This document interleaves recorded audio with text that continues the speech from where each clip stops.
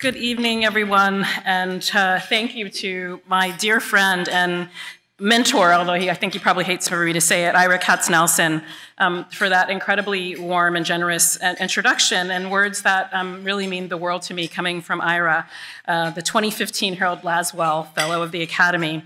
I wish to convey my appreciation to the Academy's distinguished board of directors and to its president, Ken Pruitt, for this tremendous honor.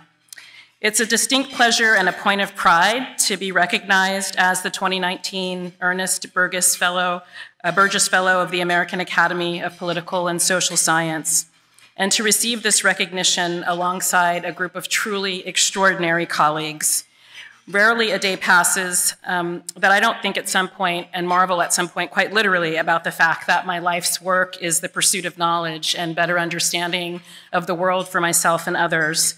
And in this journey, I certainly have been aided immeasurably by the bold harmonizing of scholarly voice and public voice to which Kimberly Crenshaw, Raj Chetty, Nicholas Lehman, and Paul Krugman are committed to vocalizing toward the end of improving the common good, as the Academy's mission statement puts it.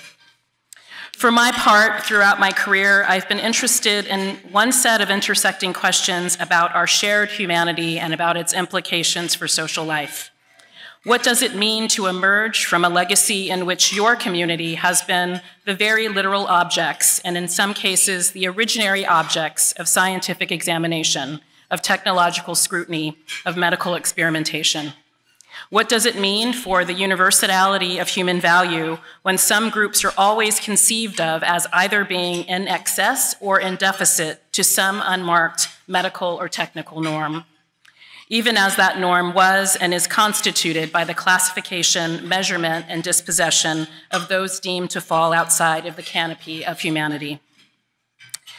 A quiet but prescient sociological monograph was published by Troy Duster, one of my most important teachers, in 1990, nearly 3 decades ago. And backdoor to eugenics, Duster documented a social world rarely explored by social scientists, that of human genetic science and its implications. In this wide-ranging book that travels from Greece to Sweden and across the United States, Duster made a provocative argument about how intertwined and seemingly interdependent social forces were giving rise to new, broad, and potentially dangerous uses of genetic analyses. This was an incredibly forward-looking book and forward-looking scholarship, some 3 decades past, when our national concerns were keyed to the reunification of Germany or the release of Nelson Mandela from Victor Verster prison in South Africa, and the Human Genome Project was only beginning to be. Backdoor to eugenics. Genetics boldly across the threshold and through the front door was for Duster the strident genetic determinism of Nazi Germany that mobilized science and technology with propaganda and statecraft, demonization and tyranny against those with so-called undesirable traits. Think here of the Nazi genocide and sterilization programs. Think here also of the exclusionary immigration policies of the United States in the 1920s. The rise of genetic tests and their uses and abuses opens a backdoor, Duster argued, to eugenics. He noted the increasing contemporary popularity of genetic determinism in social science literature and scientific literature, and also in the social, political, and technological sources of this trend.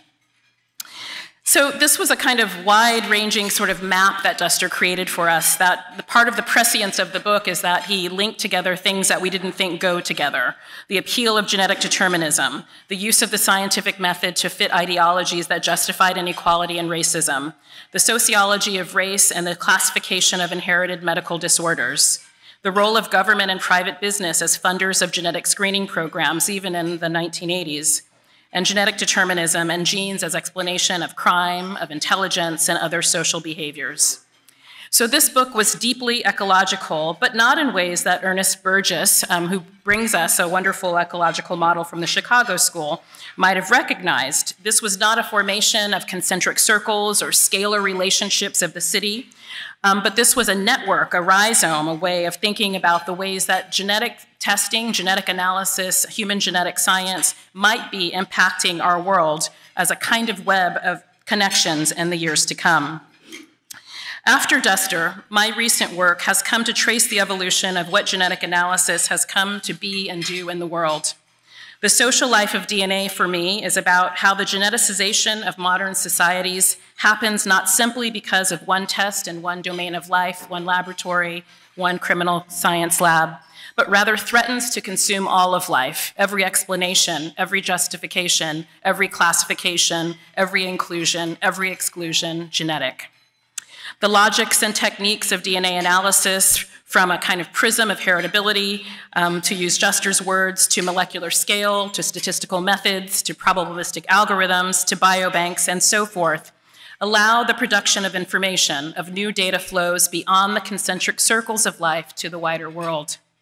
Genetic data is multivocal and contains information that can be used in various facets of society, regardless of its original source or the original intent of its user.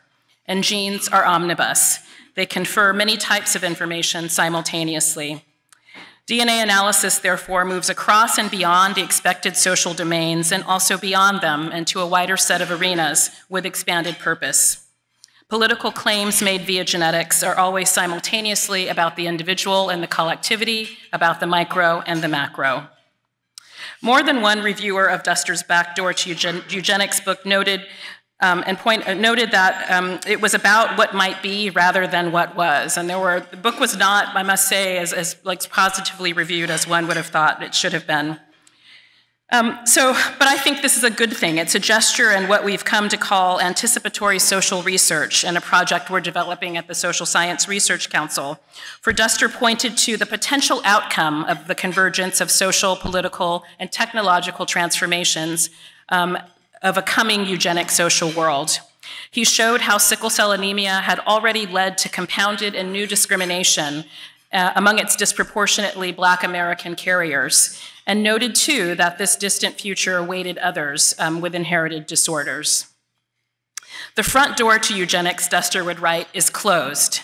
Yet today we might say, with last summer's news of businesses volunteering their direct-to-consumer genetic ancestry tests to reunite families separated at the US-Mexico border as an act of mercy and a gesture of charity, or with yesterday's news of proposed federal DNA testing of asylum seekers whose DNA data would go into the FBI's combined DNA index system, or CODIS system, filed without permission as criminal suspects, in ways harking back and indeed superseding the genetic uses for immigration in the early 20th century.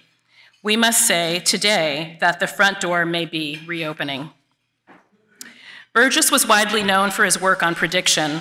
Perhaps more important today for social scientists is the work of anticipation, a willingness to take the best of what we know and put that to gesture toward a tentative research agenda that allows us to capture and understand emergent social phenomena, much as Duster did.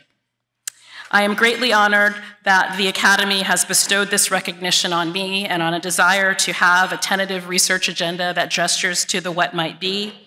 I'm grateful for the opportunity to aspire to work that has impact and endures, and to now do this as a member of this distinguished community of Academy Fellows.